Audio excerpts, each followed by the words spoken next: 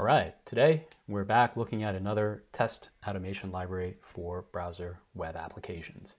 And if you look at my YouTube channel, I have a previous video on Tycho, which is another front-end test automation library from ThoughtWorks. Really great library, really fun to work with. Really love the REPL mode, which is missing from Playwright, but Playwright has other strengths that we will get into. Now, Playwright is a relatively new test automation library and relatively unknown. This is from the 2020 State of JS survey results, and you can see Playwright's all the ways down here with Cypress somewhere up here. So Cypress definitely much more well known than Playwright, but I really like a couple of different features of Playwright that are just not in Cypress. Okay, so if we look at this page here, this is a comparison done by the ThoughtWorks team between some of the different test libraries that are out there, browser automation tools. And Puppeteer is really the predecessor of Playwright. So a lot of the things, a lot of the elements of Playwright are actually from Puppeteer. And you can see it ranks very highly compared to Cypress, for example. And the reason is really simple. I think number one is you'll find that Playwright performance is really fantastic. I think the other one is that Playwright, as we'll see, supports multiple browsers out of the box. So that includes Chrome, Firefox, and WebKit. Okay. Benjamin Gruenbaum has put together a really nice blog post here that really summarizes how to choose between Puppeteer, Selenium, Playwright, and Cypress, and has a really handy chart here to help you kind of break down which one you should choose for what purpose, right? And this really highlights some of the strengths of Playwright and Puppeteer. So for example, multi-tab and frames, the authoring speed, and all that kind of good stuff. So there's a lot of benefits for using Playwright, and this is a really good write-up if you're interested and you want a nice handy table to help you pick the right library to jump into. Now, before we go into the actual code, I want to walk through some of the key features of Playwright just in the documentation, and then we'll go through a live exercise just to see what it's like working with it, okay? A couple of things. Number one is selecting elements based on layout. So this is a big win in my opinion, and one of the reasons why I really like Tycho is because you have these positional selectors right of, left of, above, below, and near. And we'll see how we can take advantage of this to simplify some of our selectors and make them less fragile, right? The next interesting feature here is visual comparisons. And that means Playwright is able to grab screenshots and actually compare screenshots to do visual comparisons. And this is really handy. For example, let's say your code is rendering an image and you want to verify that the image is rendering correctly. You can use the visual comparisons to do that. So this is a really interesting feature. I find that Playwright also has some very interesting capabilities around managing the network. So it can intercept and wait for events on WebSockets and the network in general.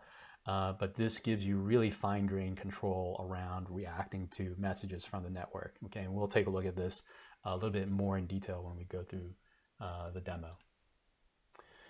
And I think this is a continuation of that, is page.wait for response. And what this is really, really great for is that you can wait for a response from a fetch or a Axios call to your remote endpoint, right?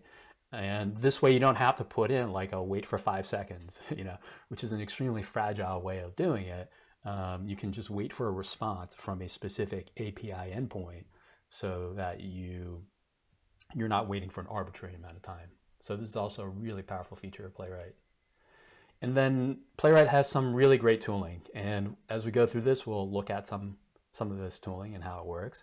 But it's got a really great inspector. It's got a trace viewer, which is fantastic, and the test generator. Okay, so we'll walk through some of these different aspects. The easiest way to get started is to go to this Get Started page, and we're just going to walk through it real quick and do a set of test cases here for my application. All right. So I'm just following along here. We're going to create a directory here. Okay, so we have a test directory here. Okay, we cd into the test, and all we have to do is npm init playwright, and we'll initialize it in our root directory. Okay.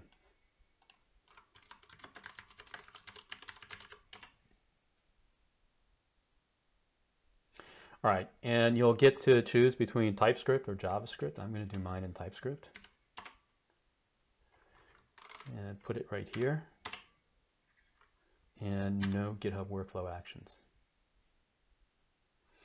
All right, so this will set up the project and download all the dependencies, and you'll see when it's all done, it actually takes a while because it's grabbing all the different browsers that it's going to automate. So you can see here we're grabbing Chromium, and then it'll also grab Firefox and WebKit. Now, if you don't want to grab all of these different browsers and you're only going to test for Chromium, you can do a manual installation. And when you do the manual installation, you'll just have to manually select the browsers that you want to work with in your test cases. This way you don't have to install all the browsers. But obviously, this is one of the key benefits of using Playwright, is that you can test your application across all the different browsers in one go.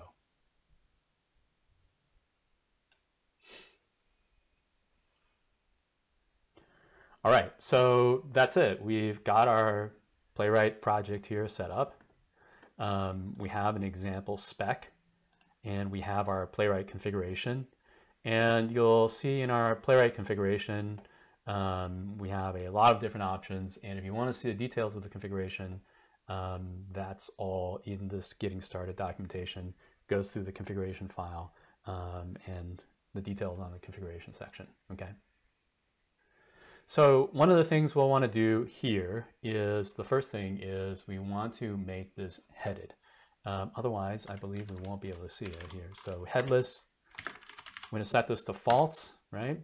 And now this is going to allow us to see all of the test cases as we run it. Before we do anything, we have to set up our script here to run it. And we just add a test script and then Playwright test. Okay, and now we save this, we can run. Okay, and what we should see is this is just a default script running with 3 workers, but we'll see all 3 browsers pop up. And there we go. So we've run our 3 tests, we have a report. You can see it's generated here, npx playwright report, and we can serve that report npx, okay, npx playwright show report, and this serves up our report, and it shows us each of the browsers as well as going into the details for each one of these. Okay. Now this is, if we look at, before we go there, let's turn this off because we don't need to run all 3 here. Okay, so we're just going to run the Chromium ones. Now, there's also a setting here to collect the trace. By default, it's only going to collect the trace on the first retry, and you can set it, you have a couple different options if you go to the documentation. But let's take a look at what happens when we put this on, okay? We'll run the same test again.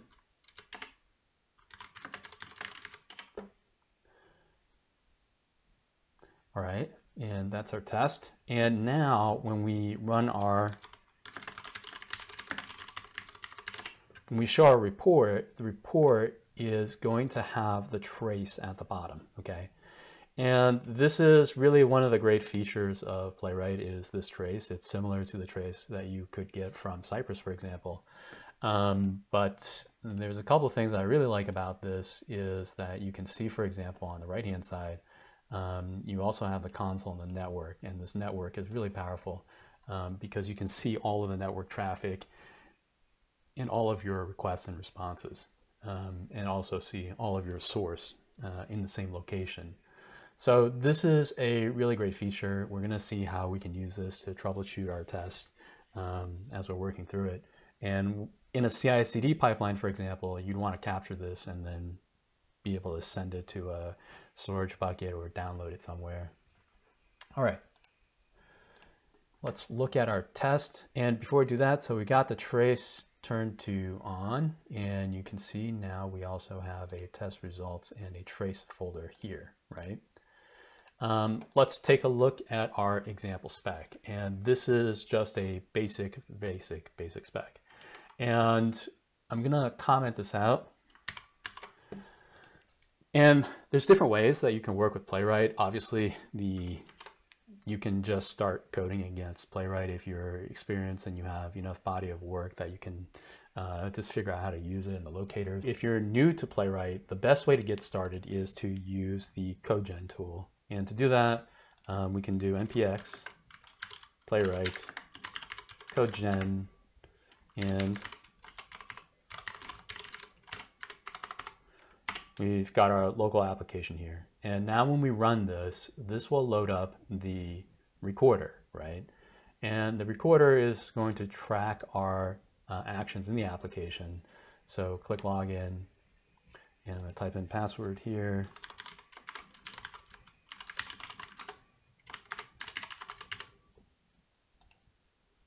Okay, and you can see it's capturing each step, all right? And our application is loaded up, and there we go. At any time, we can pause the recording, and when we pause the recording, this gives us access to this Explorer. And what the Explorer lets us do is, we can obviously use this to explore the elements of the screen, but we can also test different selectors. For example, let's say I want to click on this tab, right, Learning tab. What we can do is we can use, there's our Learning tab, right? Alternatively, let's say we want to potentially click this tag here, right? Let's try. There we go. So we can use very simple text selectors to match any text on the screen. And we'll take a look at some of the different ways that we can do this. What we're going to do, though, first is we're going to just grab all of this, and we're going to close out of here, right?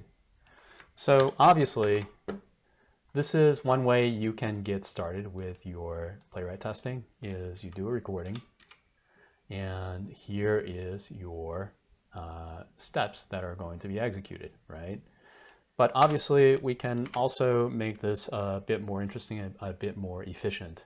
For example, we don't really need all of these steps here, right? So let's put this on the side here, and let's see if we can recreate this in a little bit of a simpler manner, right? So number one, let's keep this, right? And we will go to localhost. All right, so this is going to load up our application and really replaces all of this. The next step here is, you can see there's this promise all and the wait for navigation, but in fact, we don't have to wait for the navigation. Playwright is smart enough to do that on its own. And in fact, even this button click doesn't quite have to be this way, right? We can also make that simpler. So let's try this, array playwright.click. And again, we can do, let's try it with just login, right? Let's see what happens if we just click login, right? Okay, and we come down here, npm run test, and let's add a wait so we can kind of see what's happening, okay? So we're gonna just wait for timeout here, just so that we can kind of see what's happening in the application. All right, so now we have our test here. It's just going to go to the page and click login.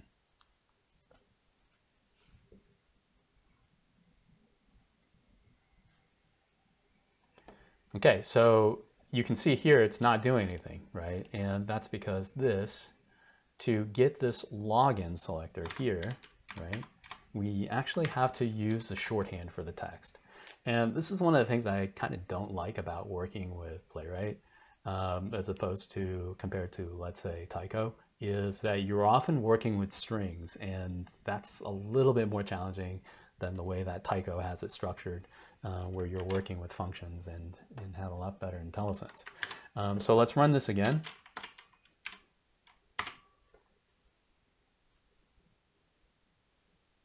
All right, and you can see this time with the correct selector, we hit exactly where we were aiming for. Okay.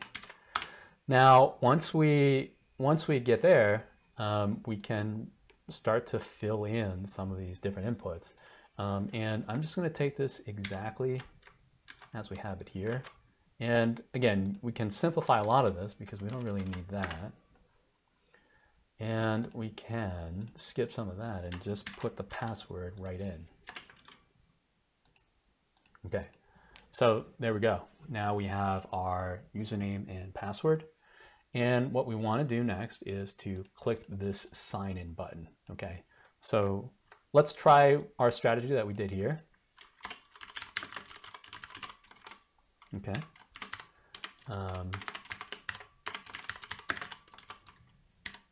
Okay, and let's see if this gives us what we want.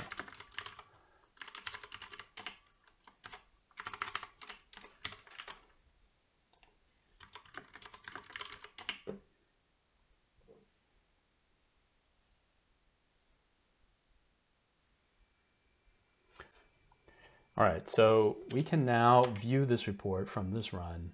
And again, we can see everything passed. We can look at the trace.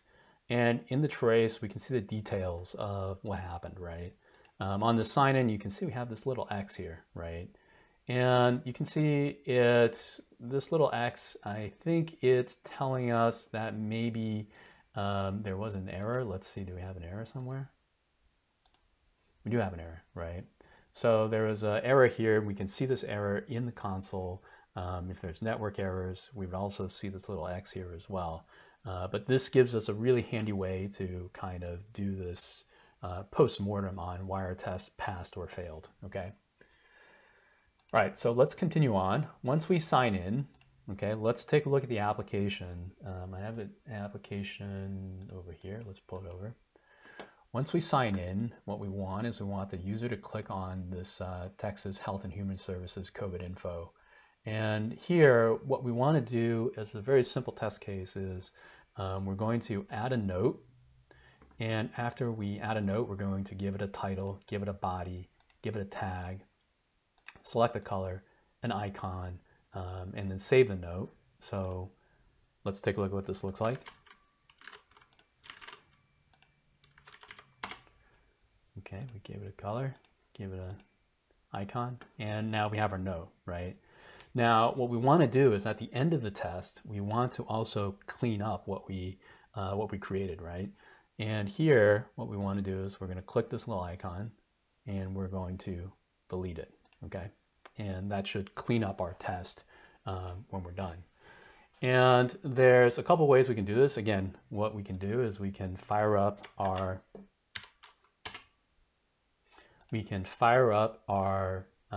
recorder again and just grab the next set, right? So let's do that.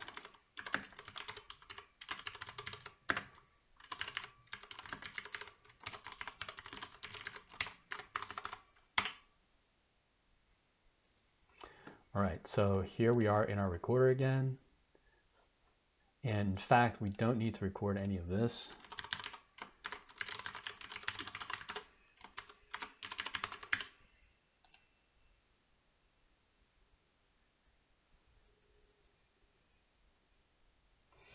All right, so we can start recording again because this is where we left off. And we're going to click on Texas Health and Human Services COVID info. We're going to click on add. We're going to type in a title, type in some text, enter a tag, press the enter key, select the color, select an icon, and then click save. Then we're going to click this cog and then click delete. And that's our test case, okay? And we can grab this and replace this here, okay? Now you can see by default the strategy that it used is suboptimal, right?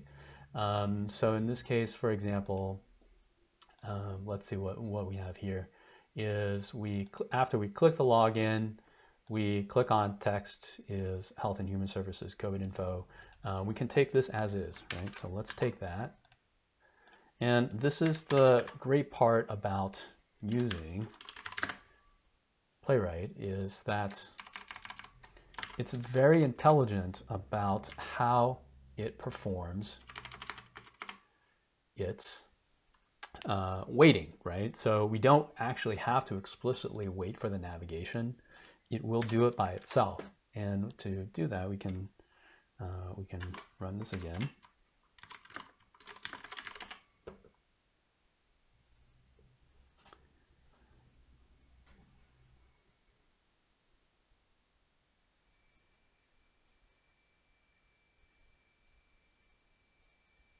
There you go. And that's really great because we don't have to do any special handling for this navigation if we don't want.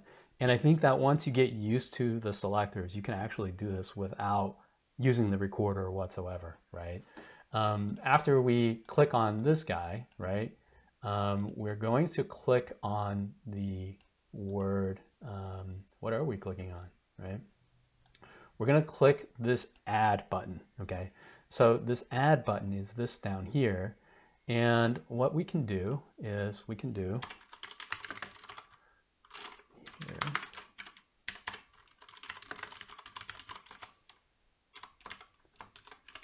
Okay. And this is definitely one way we can do it. But the challenge is, what if we have multiple occurrences of the word add on the page, right? This is where we want to think about different ways that we can potentially select the correct instance of add. In this case, we can see the add is adjacent to this ask, right? And this is where we can start to use this positional selector to get more intelligent selection behavior, okay? So let's see how we could potentially target this by, again, we'll run the code gen. And when we run the code gen, I'm just going to turn that off because we don't really need it at the moment.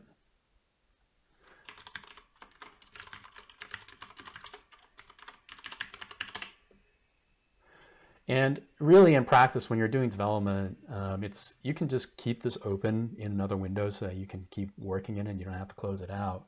But let's take a look at this. So down here we have add, ask, view, and manage. And again, if we had multiple occurrences of the word add on the page, we might hit the wrong one, right? So ideally we want a selector where add is to the left of the word ask, right? And to do that, we can use the text selector, add, and that gives us our add. And we can connect this left of the text ask. So here you can see now our selector is selecting for the word add that is to the left of ask, right? And this ensures that we're going to hit the right button. Now, there are different strategies you can use. For example, you can use a data test ID, you can use a specific ID, but if you wanted to do it in a way where you can do it as a black box, this is one way to do it. And this is especially helpful if you don't own the application or you don't want to go back and change the structure of the markup to add specific identifiers, right? In this case, we'll take this and we will just replace this here, right?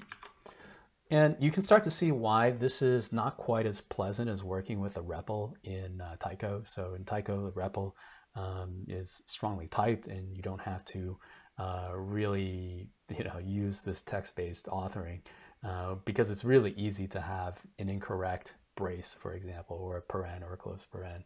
All right, let's keep going. So we're going to click the ask button, and after the ask button, we're going to fill a text box with the word test, right? This is the title. So if we come back into the application, what this is once we click here, we want to do this input box here, right? Now, the challenge here is, again, depending on how you're working with the application, if you have a data test ID, you can just target the data test ID. But if you're testing an application or you're trying to automate an application that you do not control, you have to potentially use more clever ways to do it, right? If we come back into our application here, right? One of the ways we can take advantage of this is that we can use the positional selectors again, right? So if we use the input selector, you can see we get all of these inputs, right? But we want the one that is below, let's say, the text title, right? And you can see, actually, this is selecting everything except for the one that we actually want, right? So let's try this. Let's try a different positional selector. There we go. So in this case, even if we don't know the data test ID of this particular field, we can use this type of strategy, this positional selector, to target this text field, okay? And that is exactly what we'll do. We will await this selector, okay? And we're going to put in the word, the text, okay? Now, one of the things that I like to do is that when I, let me add another terminal here. CD. One of the things I like to do is when I create entities during a test run is ideally we can assign a unique identifier to it so that we can locate it on the page deterministically, right? If we use this name test, it could occur in multiple places on the page, and we don't want that. To do this, we can add a package, npm called random string. And this will, what we will do is we will use this to generate a random string that we can assign to this title so that we can locate it deterministically on the page. And what we also want to do is npm install at types. Okay, so this way we get the TypeScript. Now, before we do this, we're going to generate a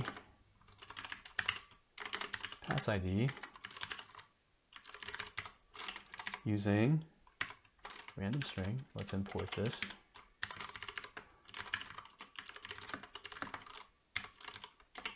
Okay. So random string.generate, and we just have to give it a number, which is the number of characters that we want. And now what we can do is here. Okay. Now what this will do is we're going to get a pass ID associated with our title, right? Now the next thing we want to do is we are going to put some text into the body, right? You can see here this is just hitting P, so this is clearly not what we're looking for. What we're really trying to target is we're trying to target this container here. And the question is, how do we select it, right? So to do this, we can use potentially this Explorer. And in this particular case, it has a very specific class. If we had a, again, if we had a unique identifier, we can use that. But we can see that this is the prose mirror is really, let's do this. Whoops. Okay, so there we go. So prose mirror, this is the only occurrence on the page. We can probably use this pretty safely. And this is what we'll do here is await page.fill .prose mirror, and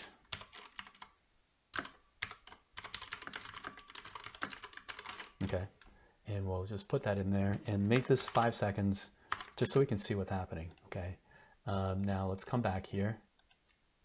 In fact, we'll come here. Let's see if this will run with our code gen still running. There we go.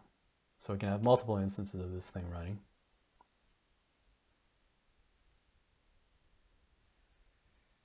All right, perfect. This is exactly what we want, right? Okay, now what we can do is we want to put the tag in here, right? So if we come back down here, we want to put the tag in here. And we can use a similar strategy that we used up here. Is we're going to hit the input that is near text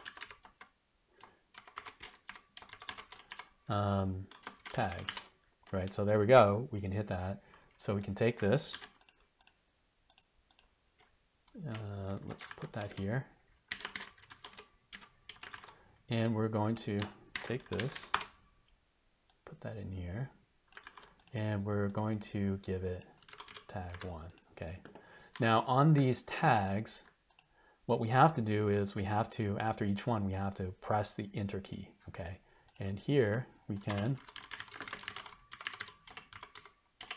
okay? And you can see we have the keys that we can press. In this case, we're going to press the enter key.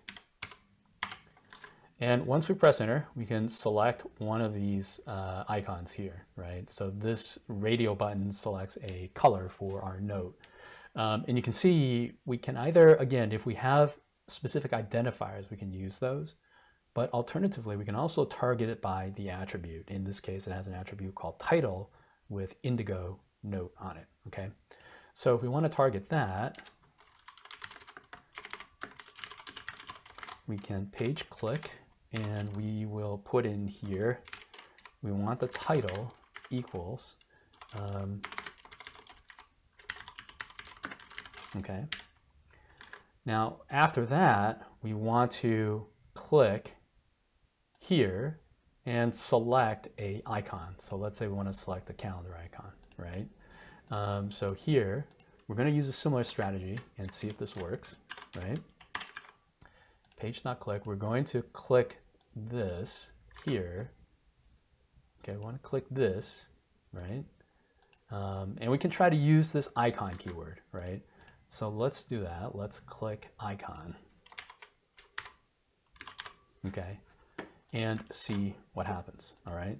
So let's run our test, and we'll make sure everything's working before we save it, okay?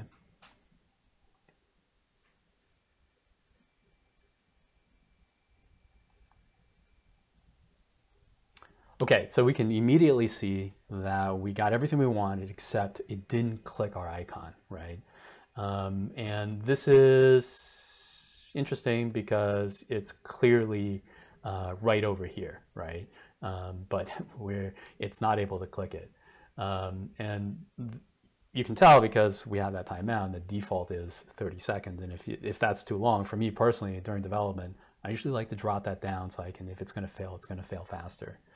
But it tells us what it's trying to do here, and you can see here it's waiting for selector icon. It's attempting to click it, waiting for element to be visible, enabled, and stable, and it's doing all of this stuff, but it's clicking it, and it just doesn't seem to be working. It retried it, in fact, multiple times, right? So I think the problem is this no pointer events, right?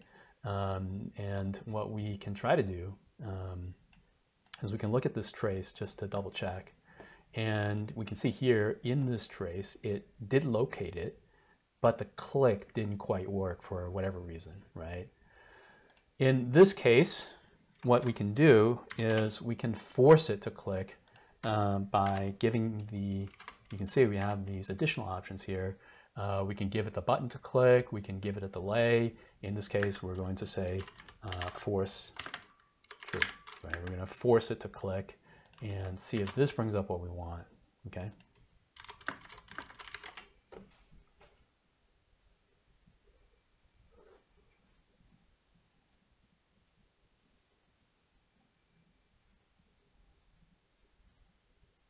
Perfect. Now that's exactly what we want, and what we want then is to click this calendar icon and then click save, okay? So await page.click, and we're just going to use calendar, okay? And then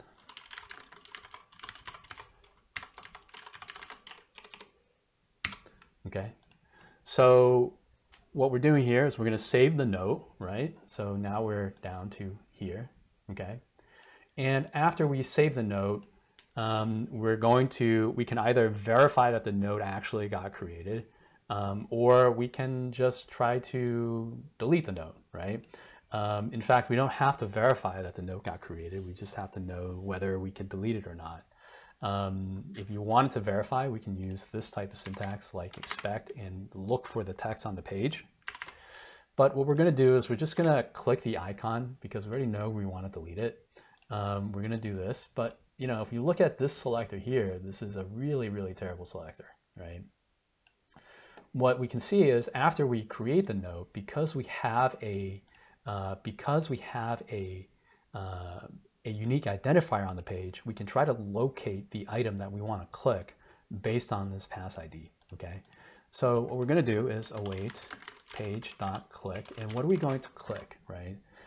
We want to click this guy, and you can see again, if you have an ID, you can use it, but in this case, we can use this text note actions, right? Click. Okay, and the problem here is that if we just click the note actions, it's not quite exactly what we want, right? We actually want to click the note actions associated to the one that we are working with, because in a test pass, we may have data already sitting there. And if you're, for example, pointing this to a staging environment or an integration environment, you may already have data sitting there, right? So let's see how we can achieve this, okay? If we come back to our sample here, let's create an example.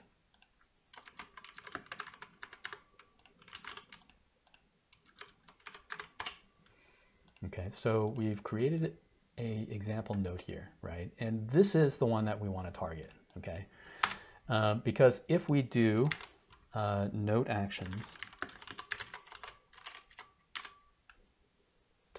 this case is title equals, okay, you can see we have two buttons, and it's going to depend on the order of the elements on the page, which ones it clicks. It's going to try to click the first one, right? But we actually want to specifically click that one to kind of show you, right? What we can do is we can add another one here. Test 4, 5, 6, 7. Add a different tag.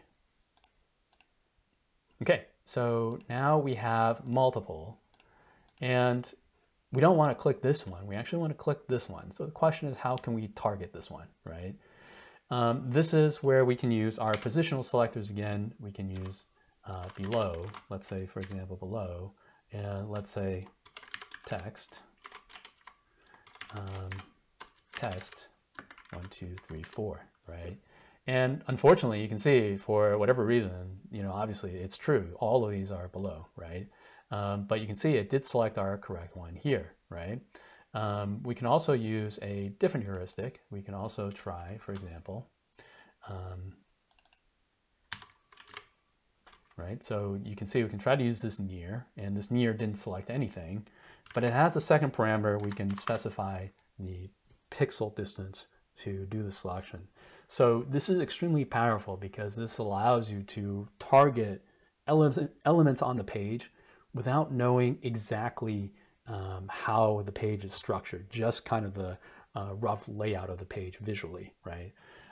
This is incredibly useful if you're, you don't have to use Playwright just for testing. You can also use it just for general purpose application automation, extracting data, whatever your use case may be. And in those cases, you may not control the DOM structure, right? But you can still target elements in the DOM very precisely using these black box selectors and positional selectors, okay? In this case, we can just use below. And let's make sure that it's hitting the correct one, right? So it's lighting up all of these.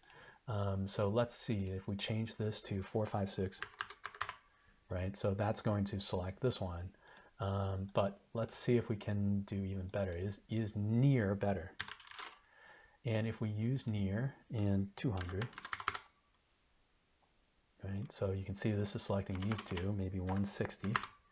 So this is going to be a better selector for us, I think, because it gives us a more precise selection, right? So let's take this and let's replace this. And that's what we want here, right? So we're going to use 160 and we're going to click that node actions, right? And after we click the node actions, we are simply going to click delete, and that's it, right? So we've taken this really complicated recording and and look at this selector here, right? And we've broken it out into a much, much simpler set of steps here that we are going to execute, okay? Let's test this out, and we're going to leave this 5 seconds here.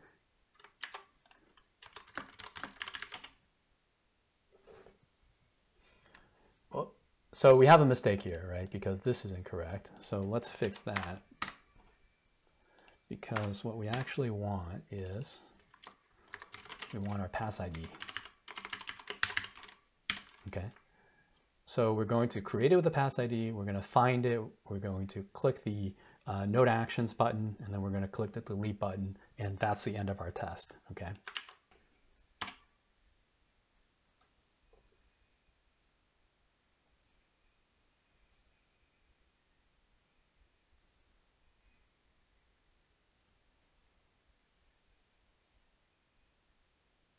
Okay, so there we go. All right, so in summary, this is just a really quick walkthrough and introduction to Playwright. If you'd like to learn more, the documentation at the website is really fantastic. Recommend that you go through the documentation and look at some of the different capabilities. So for example, there's parallelism, you can do the authentication, test retries, timeouts. As I mentioned at the beginning, the visual comparisons, which I think are super powerful, but really for more advanced use cases, right? And really gives you a good walkthrough of how to use the locators, the selectors, and so on. You can also grab videos, but in my experience, the videos aren't quite as useful as the trace. So what you really want to get a handle on and really understand is how to make the most out of the traces, because it's a lot easier to work with the trace than it is to work with the videos, okay? The other thing that I really like about Playwright is, number one, really good documentation, right, as we talked about. As you saw in the demo, it's incredibly fast. You can use different types of browsers, so whether you're doing Chromium, you're doing Firefox, you can test across all of those browsers. I believe you can also even test, you can also do Android testing as well, and Electron applications. So this is a really great tool set because it lets you test a variety of applications across a variety of platforms without having to rewrite your code for different platforms, right? Now, the other thing that's really cool is that the documentation and the libraries come in multiple flavors. So obviously we looked at TypeScript and Node.js, but you can also use Python, Java, or .NET to do the same exact thing. And this raises obviously some interesting use cases. Like I said, you don't have to use Playwright to do testing. You can use Playwright just for browser automation. And you can think of a lot of different use cases for this. For example, you're building an app that on the back end goes in and grabs screenshots, right? You can launch that in a container, and then you can grab screenshots, you can do videos, you can do various things in a container application with this automation of that browser, right? So Playwright, in my opinion, is a super, super powerful test automation framework. It's just an automation framework, browser automation framework, but comes with a really great set of tools for doing testing of front-end applications, and so on. And of course, you don't have to use the test runner that comes with it. I've used Playwright with Gauge before. So if you want to have a kind of a BDD layer on top of it, you can connect it to different runners and have different ways of running the test, right? You don't have to use the built-in runner. So in fact, for example, this example shows you how to use NUnit as a runner for the test, right? And there's various ways that you can run the test with Jest, with Mocha, and so on, okay? Overall, a really, really powerful tool. And, again, if we look at the state of JS, it's relatively unknown, I guess, in the field of front-end web dev. But I think it's a tool that you should definitely have in your tool set because there are clear advantages, in my opinion, for using Playwright over Cypress. Number one is the speed. Number two is the much more intelligent heuristics around waiting for the page to be ready to act, right? If we come back to this example, you can see we didn't have to do any explicit waiting, right? This is fantastic because it just speeds up your tests if you don't have to wait for the page. You know, you don't have to wait 5 seconds. You know, for example, here, let's say we put in a, you know, wait, if we wanted to wait for 5 seconds here, that would be really a waste of time, right? Because sometimes it may take 3 seconds, sometimes it may take 10 seconds and your test fails. And ideally, the framework itself can figure that out. And that's really one of the most powerful aspects of working with Playwright, in my opinion, right? So again, in summary, a really great tool. You should definitely spend some time playing with it. It's really easy to use and really, really powerful.